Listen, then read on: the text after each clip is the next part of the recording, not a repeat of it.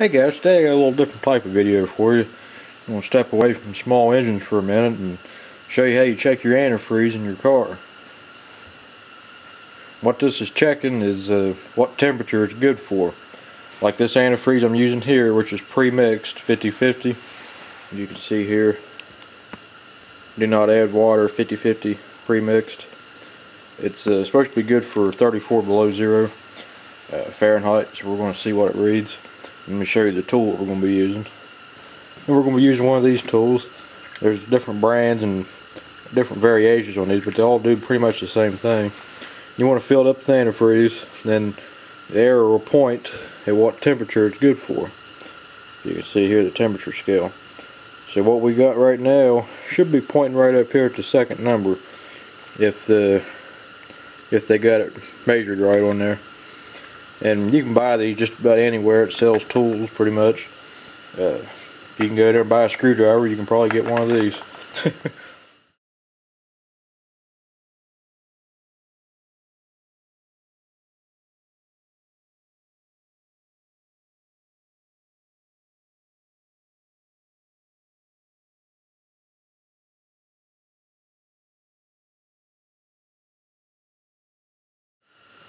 So let's go ahead and check the antifreeze straight out of the jug here, and then I'll compare it in my truck and see what my truck's good for. Okay, I just put some antifreeze in this little jar here, and since antifreeze can kill you or make you sick if you drink anything, I'm going to throw this container away afterwards, just to make sure nothing's ever put in there that might be drank or something. All you gotta do is squeeze this and pull some back up in here. That should be enough. It's supposed to be up at this line, so it is. And we're pointing at just a little bit above 34. So it's actually probably about 40 what it's reading. So that's good. We know we got good antifreeze. In the back of the jug says freezing point 34 below. The boiling point is 265 and it's mixed 50-50.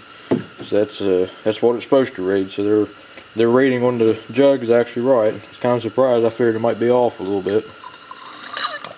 And the good thing about this, unless you're clumsy like me and always spill everything you see on the workbench there, you don't ever have to worry about cleaning it up or anything, because you can just put it right back in your radiator or reservoir, whichever one you're going to get it out of. Okay, and for curiosity's sakes, I filled up with water. With water in there, it shouldn't even register on this. It might point up just a little bit. You can see the highest temperature on here is 10 degrees. And water freezes at 32, so it probably won't even register on there. Now there's probably just a little bit of residue left from having that antifreeze in there a minute ago. This is just for curiosity's sakes. You're not supposed to run water in your vehicle during the winter. As you can see, it's not even registering at all, so you know you have pretty much no protection at all with water in it. Now it is safe to run water in the summertime, but it's so easy to forget about it. That's what always causes cracked blocks and freeze plug problems. So always run antifreeze. So with all that said, let's go actually test the vehicle. I'm going to test my truck. I got a S10 with a 2.2 engine in it.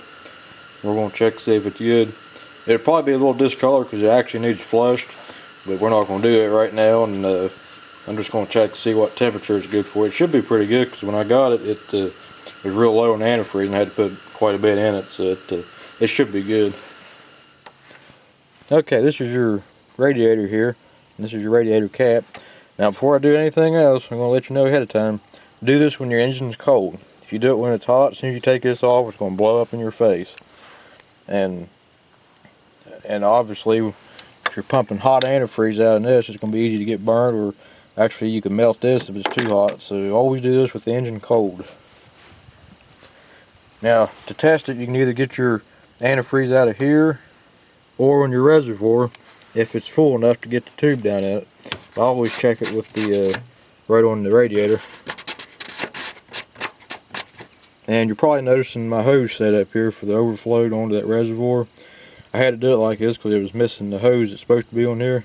I had to put that in there to keep it from getting pinched off, but it don't look so good, but it works right. But car, truck, van, or whatever, it's going to be pretty much the same anywhere you look at it.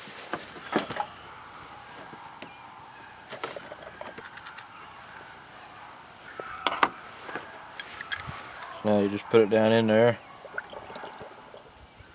Let it fill up. And it's not as discolored as I thought it would be. Looked at it a while back and it's more discolored than that. Hold it upright, it's saying -7. So actually I need to change the antifreeze in this thing to get it up to temperature. But luckily here where I'm at, it don't usually get below 0, so I should be good. If it looks like it's going to get cold, I'll probably go ahead and change it. But for right now, I say it's good enough for right now. But I recommend having it up to at least -20 or 34, depending on where you live. Then once you get your measurement, you can just pump it all right back in there.